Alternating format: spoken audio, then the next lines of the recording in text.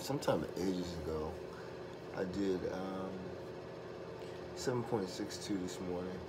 I was feeling all right. I felt really terrible. You know, it was one of those mornings where, like, every 10 minutes I wanted to quit running, but I didn't. I'm at, I think, 525 for the year, and really in good form. As it stands right now for running.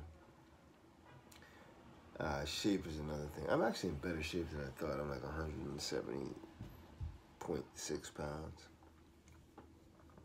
So things should be, except I got I'm not going to joke and say I have the coronavirus, which Rush Limbaugh says is a common cold. Coronavirus is the common cold, folks. On the run, I'll be fine. Don't worry.